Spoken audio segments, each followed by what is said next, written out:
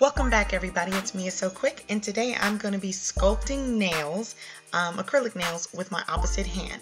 I'm right-handed, but today I'm going to be building the nails using my left hand. This is only my second time ever using acrylics, so I know this is going to be difficult, especially without tips, but I'm excited to try it. I did acrylics for the first time on my left hand just last week, as you can see in the video, but let's go ahead and get started with the materials we'll need. First, we're going to need a filer. This is 100 grit because we're going to be doing a lot of filing. After that, I'm going to use a buffing block as well. The buffing block is great for smoothing out the nails so no ridges show through. I'm also going to use this metal nail file to clean underneath my nails, as well as also a cuticle pusher to push back the cuticles. I also use an electric file with several different bits because it makes filing so much easier. I'm using the MeiaSoQuick monomer as well as their clear acrylic powder. You're going to need 100% acetone. And I'm also using this Model 1's nail dehydrator and primer. FYI, the primer smells really bad. I'm also going to use this makeup brush just to dust away any dust, as well as some nail form since I'm not going to be using tips today. And since I am sculpting nails, there's going to be a lot of dust from a lot of filing, so I'm just going to use this mask. And you're also going to need some lint-free wipes just to get any old polish off your fingernails. I also have a dapping dish to place my monomer, as well as some paper towels to wipe off the acrylic beads. And finally, you're going to need your acrylic brush. I prefer an oval 8 Kolinsky. Now let's get started. First, I'm just going to take this metal nail file just to clean up underneath the nails. My hands are actually really clean, but just to be on the safe side, I'm going to go ahead and make sure there's no dirt left underneath the fingernail that will show through since I'm using clear acrylic. Next, I'm going to push back my cuticles. I tend to have a lot of dead skin around my cuticle area that grows really fast, so this is kind of something I have to do on a weekly. I prefer to use a metal cuticle pusher, but you don't necessarily have to. If you happen to be sensitive, go ahead and grab an orange stick or wood stick to go ahead and push back the cuticles.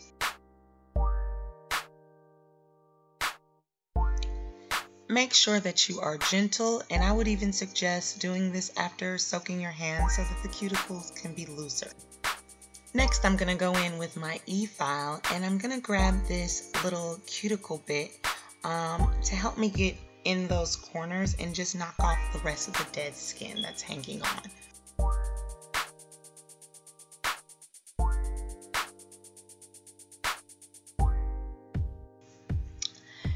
Make sure that you don't have the E-file up too high.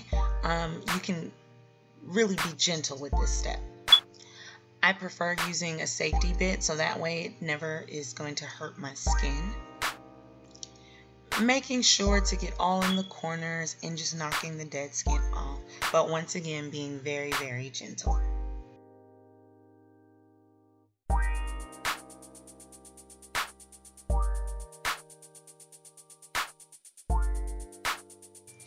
I have to admit, these are the longest my nails have ever been. I'm usually part of the short nail group because I can't do anything with long nails.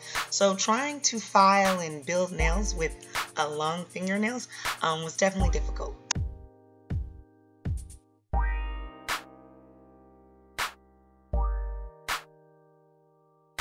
Once all the cuticles been removed, I'm going to go ahead and put this sanding bit on my E-file and continue to just lightly file down the surface of my nail just to remove the shine and make it easier for the acrylic to adhere.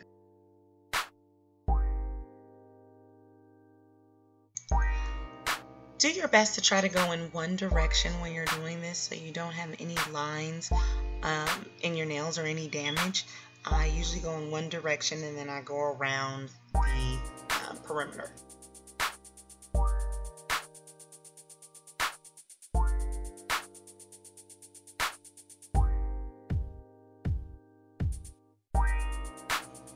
Next, I'm just going to go ahead and get some acetone on this wipe, and I'm just going to go ahead and clean my nails just from any oils. Even from the soap that you use contains oil. So you want to make sure that that's all cleared off. All right, and here I am. Nails are prepped and ready to go.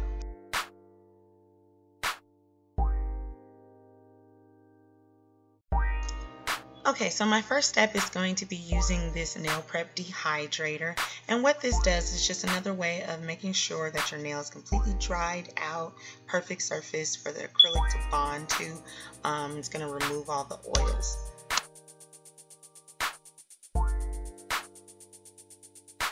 Don't worry if this gets on your skin, try not to, wasting product, but just go ahead and apply a generous amount to each nail.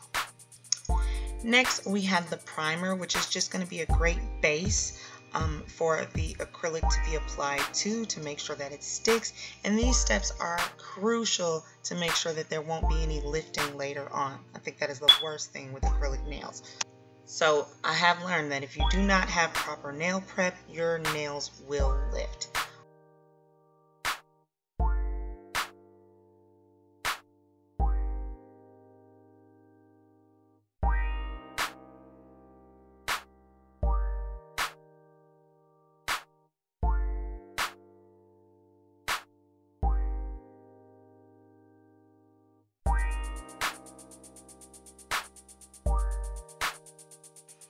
After applying the primer, please make sure that your nails dry completely.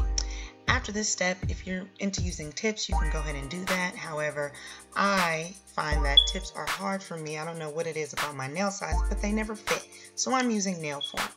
I prefer nail forms because they can be molded to the exact fit of your nail. Right? Here I've got my first bead of acrylic. Please make sure that you watch the ratio of monomer to powder so that you're not getting a too runny bead or a too dry bead, and that is just right. And constantly use the paper towel to wipe off. And as you're building the nail, pay attention to your side walls to make sure that none of the acrylic overflows the side wall nor your cuticle. You never want to put the bead directly on your cuticle, but it's much easier to place it just before the cuticle and push the acrylic back as it starts to get drier.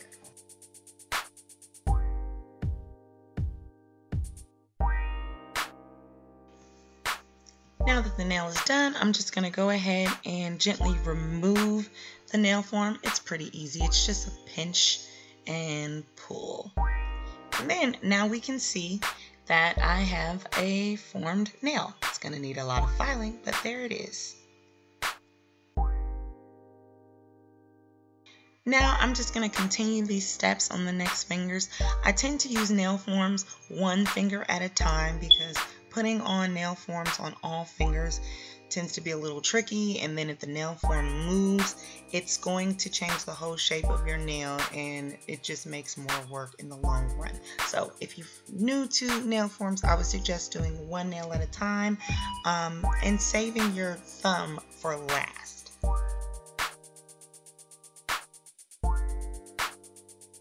And using nail forms are quite simple. Usually there's a place where you can tear it, you slip your finger through the hole, you match up the sides, and then you pinch, and then you make sure you check on all sides and down the front to make sure that everything is flush, that there's no gaps.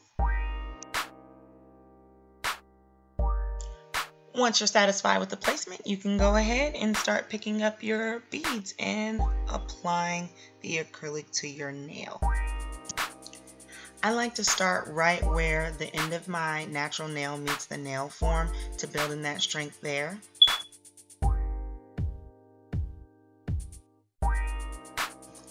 And then I gradually add on.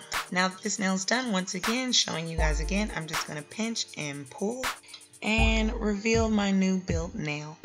There it is. Bumpy, gonna need a lot of filing, right? After I've done all 5 nails, you can see the general shape of how these nails will look. They are not the prettiest, but that is where the hand file comes in. Okay? It was definitely hard trying to record all the hand filing, but you can see where I've gotten so far from the ones that are filed and the ones that not. I also prefer to use my electric file as well, especially just to get the general shape, since I decided pretty late in it that I was going to do a coffin shape.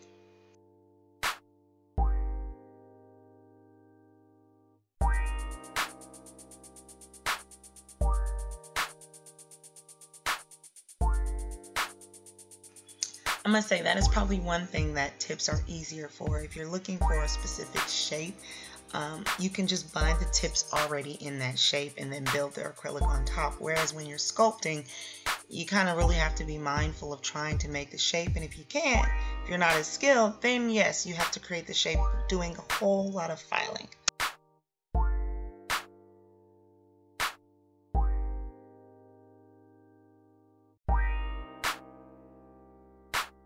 Here I am after all nails have been shaped and filed, and I'm just dusting it away.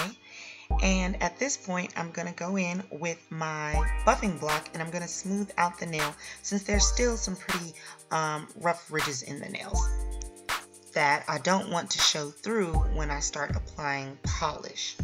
So take your time with this, constantly check. Flip your fingers over, check down the front, over the side, just to see that they are all smooth.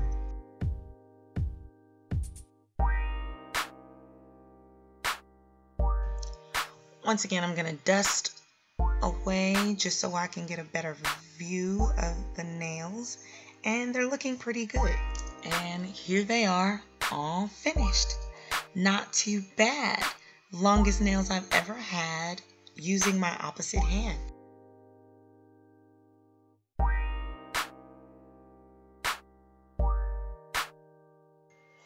I hope you guys enjoyed this video, and I want to thank you all for watching.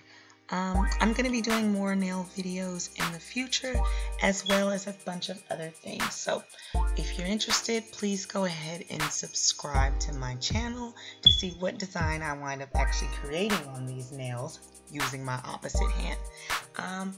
As well as go ahead and enjoy this outro music, which I also created. You guys all have a wonderful day, and thanks for coming by.